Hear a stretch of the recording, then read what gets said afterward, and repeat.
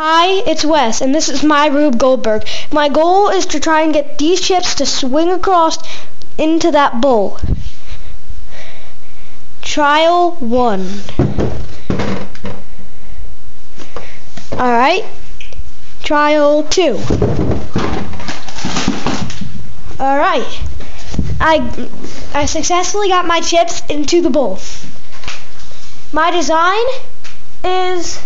Part of my design is down here at my base, and the other part of my design is right up here with the ramp showing, and that's the part that makes the ball go.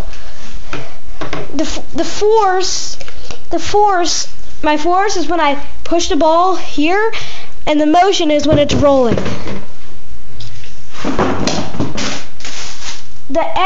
The kind of energy I'm using right here is potential, and then when it's rolling, it is kinetic. That's my Rube Goldberg. Hope you liked it.